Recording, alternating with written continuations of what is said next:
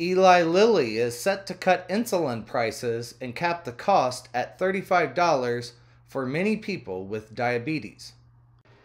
Eli Lilly announced on Wednesday a series of price cuts that would lower the price of the most commonly used forms of insulin by 70% and said it will automatically cap out-of-pocket insulin cost at $35 for people who have private insurance and who use participating pharmacies. Lilly said it will also expand its Insulin Value Program, which caps out-of-pocket cost at $35 or less per month for people who are uninsured. Now, President Joe Biden heralded the announcement as, quote, a big deal.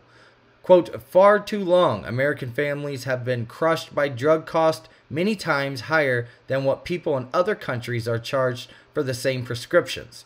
Insulin costs less than $10 to make, but Americans are sometimes forced to pay over $300 for it.